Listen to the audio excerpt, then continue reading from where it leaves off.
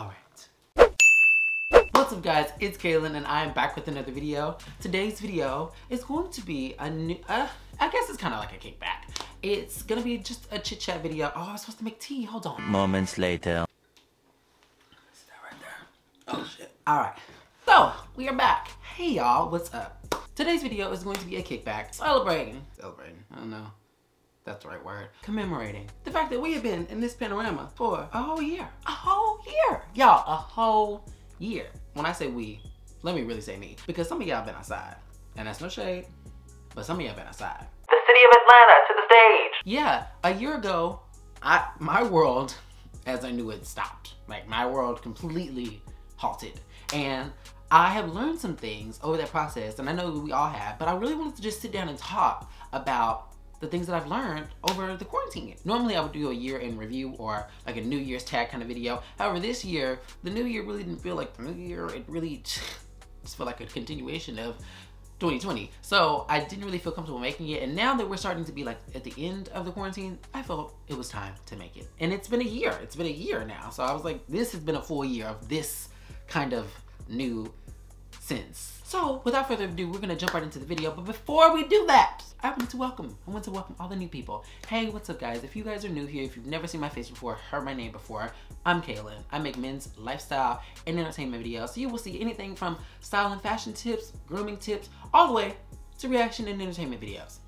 I'm your guy, I'm here to entertain you. I am here for your entertainment. And all I ask in exchange is a subscribe, a notification bell, you know, if you're feeling fancy. And yeah, share this video, comment. I like to talk to you guys. Y'all are my homies, y'all are my friends. So I want to talk to you guys in the comments. Let me know your things, your thoughts about anything, because these videos are, like I said, for you guys. So yeah. Okay, but let's just jump right into the top. I got my notes. So I have 7 things right here that I really learned. In no particular order, not anything that like outweighs anything. None of these things are like in a hierarchy. But these are just things that like I've really been harped on, or like I've been forced to reconcile with over the last year. And I also may add some things at the end of this. This will be very chitty, chatty. So yeah, just walk along, you know, be here. So the first thing that I've learned is that I really enjoy my space. I am such an extrovert. If you meet me in person, if you know me in real life, you know that I am such an extrovert. Like, I will talk to any fucking body. And I'm so friendly. And that's just normally my thing. I do like company. I do like company, especially company that I really enjoy. I do like company and I like being around people. However, as y'all know, with me and my roommates, any roommates that I've ever had, living with people in my immediate space, I do have a newfound honor and respect for that. I think beforehand, especially when I was in college and like when I first moved to LA, I didn't really have a concept of that just because it was always expected back home that I lived with my parents, like, duh. Then when I went to college, of course I had roommates, like I wasn't living on my own, and it really wasn't necessarily feasible, not feasible, but I wasn't really interested in necessarily living on my own. Like, it was kind of like a thought here and there, but it was like, I mean, girl, like, why? Like, just live with, like, you can have one roommate, like, have as little roommates as possible. Like, I didn't want like 4 roommates, but I was like, if I have 1 or 2, I'm okay with it. But now, over this past year, I really, really have come to the realization that I just need my own space. I love waking up in the morning in like silence. I love waking up in the morning and like being able to just have a morning routine by myself, not be interrupted by anybody else. I love being able to wake up in the morning and have like my own schedule and just like be able to decompress and be in my own head, my own thoughts, listen to my music, listen to my podcast, listen to whatever the hell I'm listening to in the morning, and it just be what I want to do and just me. I love just, yeah, having my own space. And I like my space right now. It's like even having friends over, because I do have roommates, it's been part of the problem, but it's like because it's just in my room and I'm just like, I don't want that many people just in my room. Like, I would love to have like just be able to have people in my living room. Yeah, just having my own space. I love that. Honoring the fact that my space is my space and making it my own was a new thing as well, because as a kid, I didn't really have the autonomy to have my own space. Like, I mean, to a degree, yes, but like me and my mom shared a door growing up. So it's like, my room was connected to my mom's room. So like my space was never really my space, you know? Like, this ain't my house, so I gotta have other people's rules. And that's normal kid stuff. Like, that's not anything that's like isolated just to me, but like I specifically did not have like a lot of autonomy over my space. Like I was able to paint my room once in my life, and like it was because we were just repainting the whole house. Like what color do you want, kiddo? But I really didn't have that autonomy as a kid. When I went to college, of course, I did have a lot more autonomy, and I started noticing things that I liked, like that were separate from my household. It was like, oh, how do I operate with these things? How do I want these things? But it really wasn't my focus because I was in school.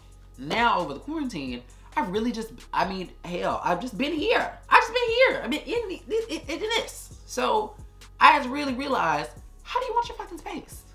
Like, and at the beginning of the quarantine, thankfully I had just did my room, because beforehand my space just looked a hot mess. And I was just relatively new to this space, but it was a hot mess. Was not this right now. And I'm so comfortable in this space. Like I love coming home. Like every time I come home from being away for so long, I'm like, ooh, wow. I just, a sense of comfort.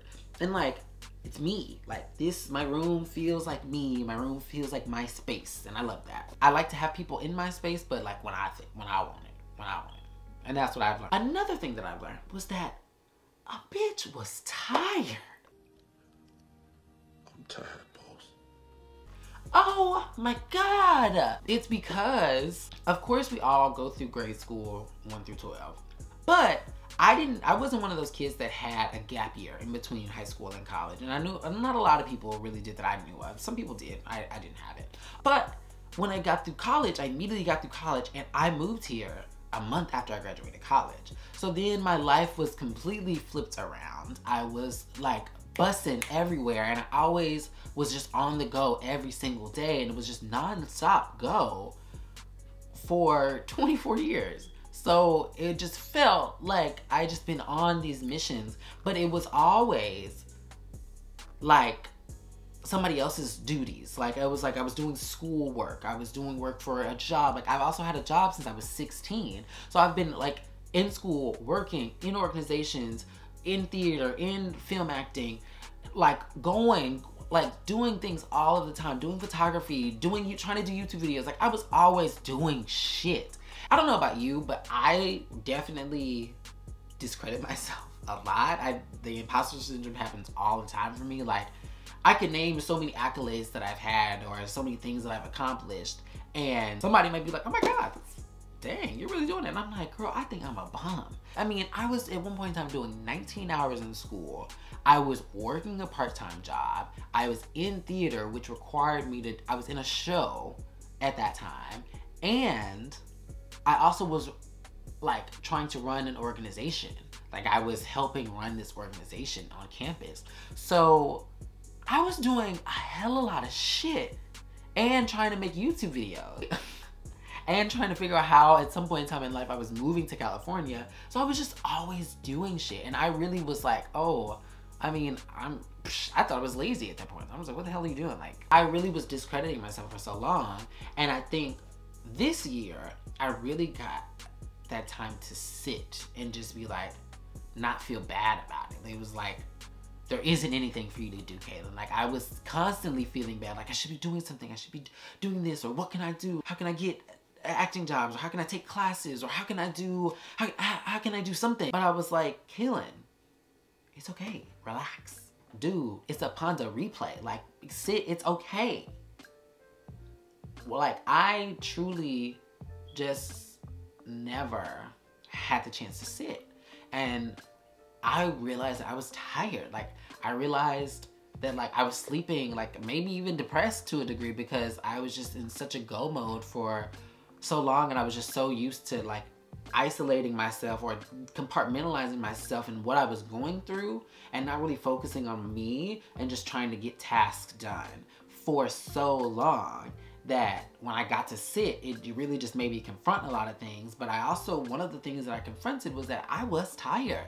Like I was tired, and that's okay. Like that's not a bad thing. Like you have been working, you have done things, you have created so many things, you are on the right path. You can chill out, and that's okay. Like you're not lazy. Like when shit goes back, you know how to hustle, you know how to get money, you know how to do all these things, and you will get all the things that you deserve. But take this time to focus on you, because I never had the time. to that point, the other thing that I learned was that I didn't really know myself. I mean, I knew who I was. Like, I could say my name, my birthday, all that shit. But I didn't know, like, me. Like, how I do anything. Like, I didn't really know what I really was doing things for. Like, I knew, yes, I knew that I was an actor because I wanted to entertain and I wanted to be able to provide for my family. I knew that I came from Texas and like I was a gay man and like my space within that, my levels of privileges. Like, I knew those things, but I know the internal shit. Like, I know that sometimes I am sad and I just want a fucking cupcake and I'm gonna get me a cupcake. I didn't know that like my communication skills are not bad. It's my confrontation skills that are bad. I don't know how to deal with confrontation well. I don't know how to deal with other people's ideas going against mine. I don't know how to deal with that. I don't know how to deal with, like, I don't like cleaning. I don't like doing, like, it's just like so many little shits that I just realized. I was like, Kaelin, like, what do you like and what do you dislike? What, like, and be okay with that. I didn't really know things that like really affected me from like my childhood. I didn't really pay attention to things that like were triggers. I didn't really pay attention to why I'm doing things the way that I'm doing them. I didn't really have time to sit and focus on those things at all. And I never really took even accountability. Like, I didn't really understand, like, I know how to take accountability for my actions when I hurt somebody, but I don't know how to take accountability for things when I'm hurting myself.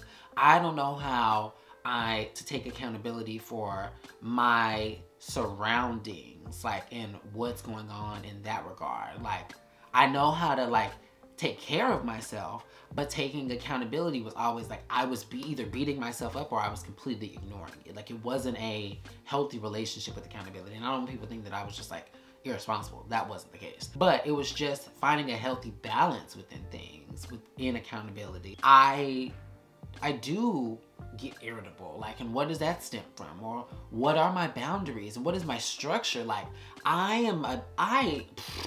structure, I ain't had that shit. I did not have that shit. Like, I ain't building that shit today. Like, I'm still building structure today. But I didn't really understand that I didn't have structure. I was used to being in structured environments, but I didn't have structure.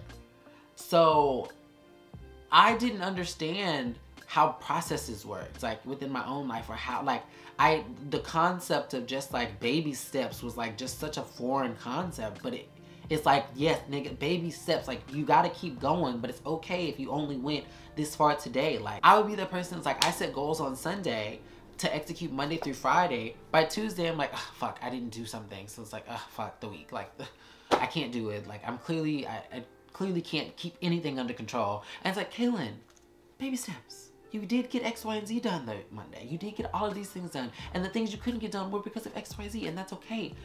Do them today and then add another few things today. And you now completed other things. It's okay. It's okay. I didn't understand just structure within the fact that like you have to fucking clean every day. Like, you have to clean up your house every day or else it's gonna be a mess. I didn't understand because I wasn't the person that was like every Friday I'm cleaning up. It was just kind of like whenever I felt like it, I'm cleaning up. Whenever I felt that something was kind of off, or if I felt like my room was just too dirty myself, I didn't have like a system. I didn't have a system for things, so things would get out of control, and it's like now my life is out of control, and now everything's out of control, and now I can't focus. And now I'm just gonna shut down and be in my bed. Another thing is that I love my bed.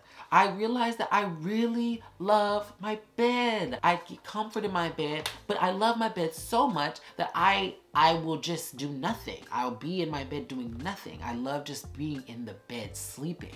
I'm such a sleeper. Like, I love sleep, but I didn't understand having a sleep schedule is important. Like, I just kind of, whenever I went to sleep, I went to sleep, and I knew when I had to wake up. But I had to be there at XYZ time. Like, I was good at being somewhere at a certain time if I need to, but I wasn't good at having the system of having a bedtime. Like, I just kind of went to bed whenever the hell I wanted to. And yeah, it's just little things, like little shit like that has just really made me be like, okay, how do you operate? Let's figure out how you operate and focus on that and master that. But it's okay. You didn't have it before, but you can make it now. You can make those habits now.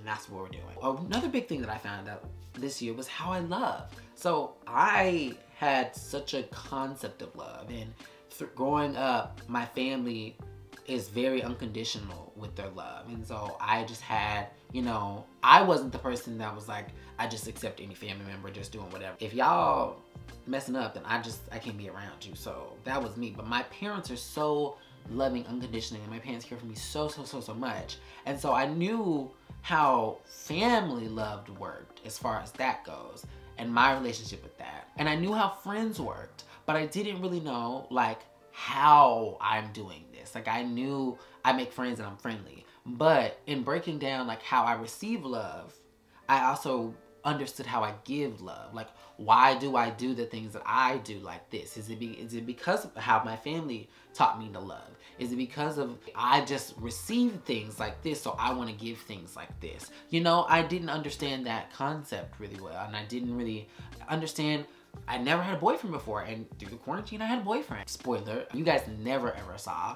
I mean, I'm not in a relationship anymore, but it taught me so much like that. Like it taught me so much. It taught me how to even be a friend with somebody, like when you love them. Like how does that work? Like being in love with somebody or having so much love for somebody, and where does that fall? Like, does that mean you need to date them? Does it mean you just need to be friends with them? Sexually y'all are compatible, but does that mean that you need to have an intimate relationship with them on this level? Like, how do you receive love in a relationship? How do I give love in relationships? That I learned, but I never had any idea beforehand. And being in a pandemic, the only person I could hang out with was my boyfriend at the time. So I really got to know, like, how do you, if you want to be in a relationship, you love the idea of relationships, you love the idea of having a husband and a family and like that idea, but on the real, like, bitch, how does that work though? Like, you don't know how that works. You don't know how that operates. So it's like, what you gonna do? What you gonna do? You know, seeing it in the straight world is one thing, but I have not seen it in the gay world. Like me personally, not saying that love does not exist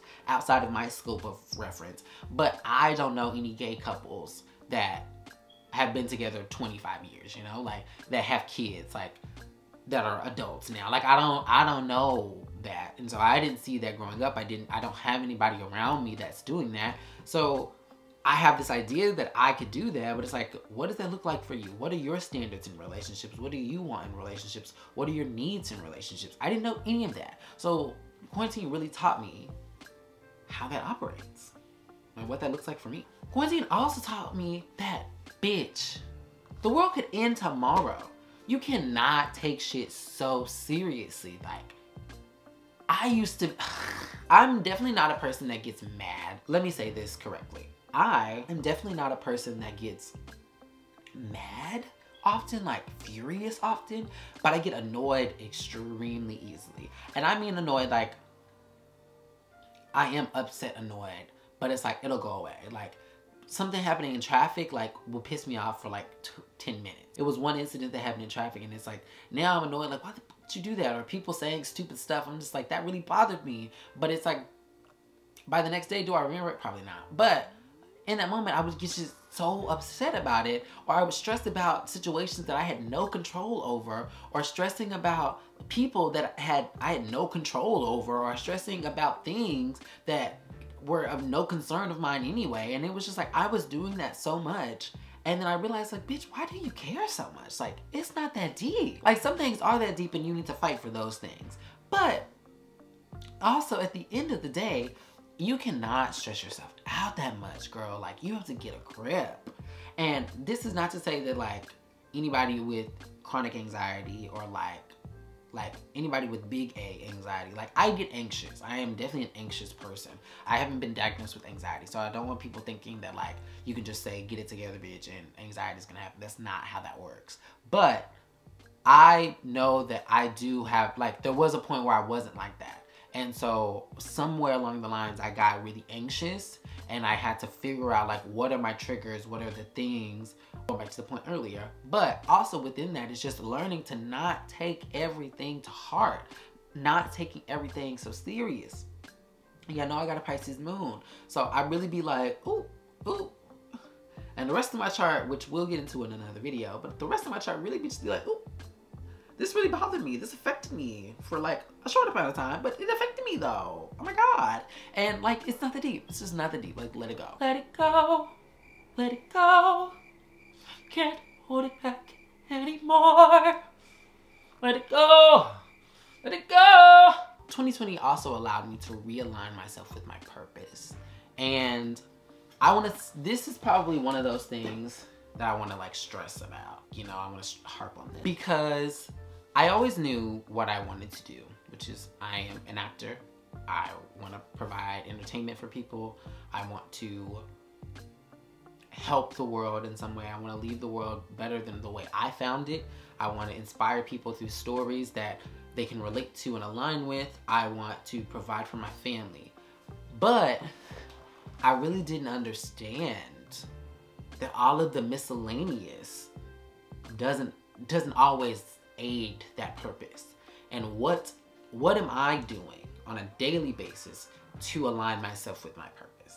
And that's something that I really, it goes back with the structure thing, because my daily habits need to be aligning with what my purpose is in my head. Like, I feel like these are all of the things that I need to be doing, but what am I doing on a daily basis that is aiding me to get there? Like, I was so used to doing things to survive and not doing things to thrive within my purpose. I was so good at surviving the situation. I was good at finding a job when I needed money. I was good at finessing the grades. I was good at finessing this. I was good at like getting by with this, and I was good at acing this, but I wasn't doing things because I was trying to excel in my purpose, more so to just get past the obstacle. And that little shift really helped me a lot. It was definitely when I realized that, I was like, okay, then don't think of these things that you're doing as tasks. Think of these things like these are things you want to do. Like, going to the gym prior was such a task. I was just like, ugh, my God, I'm going to the gym today. Fuck, okay, I'm gonna go. My God, I'm gonna eat this healthy food, like whatever. I gotta read this book today. Because I was so used to just doing those things normally just to get by with stuff. But now it's like, you gotta play, like, I'm trying to be on somebody's TV show. They gonna try to cast me as somebody who's 16, but we all know that the 16-year-olds that they got on the TV shows is not what you look like at 16. So these 16-year-olds be ripped, they be bodies on 10, they got facial hair, all these things, and I was like, their skin is good, and I'm like, what am I? I'm doing skincare, but I'm just doing skincare because I think that's the thing to do, not because it's like, oh no, that is the standard. Like, you need, like, if you want to be on TV, these are the things that you need to be doing. Like, this will help you. This will do nothing but help you. These are the things you want to do. So these are things that are going to help you. Like, working out is a part of your routine and it helps you. Like, it's a good thing. It's something that you like being active. Okay, go to the gym. It's going to help you in the long run. You need to read this book. Okay, yeah, because you're trying to produce something. So you need to be educated on this because you love the subject. So just read the book. Like, it's not a hard thing. Just read the book because you already are interested in it, and you know every time you read it, you have a good time. But I'm so used to, like, okay, the syllabus says you have to have XYZ pages today read, so and I'm like, it triggered me. But it's like, no, these are things you want to do. This is the time where you get to do the things you want to do. So just do them. Just do them. Don't think of them as tasks. Don't think of them as, like, hard things you have to. Just do the things you want to do. These are the things you want to do. These are the things that you have to do in order to get it done. So just do the things you got to do, you know? That's realigning with myself with my purpose was like a big thing last year, because now I ain't doing shit I don't want to do. I'm doing shit that I'm only doing shit that I want to do. Like, I am now only doing shit that I want to do, because I want to do a lot of cool shit. I'm gonna make a lot of cool ass content.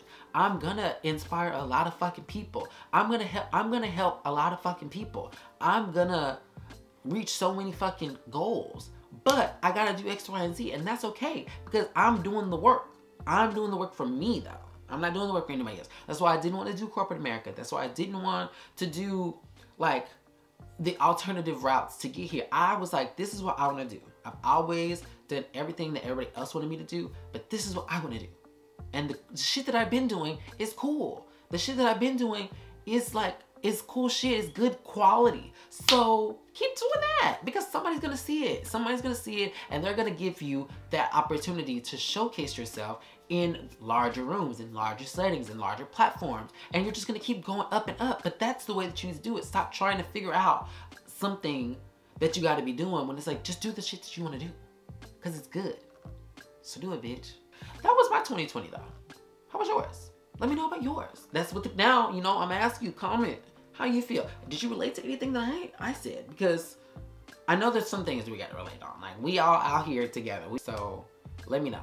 But that's really it for this video. I hope you guys liked it. If you guys did, please give it a big thumbs up. Don't forget to subscribe. And as I always say, you stay cute, you stay classy, and you stay kind. And I will see you in my next video.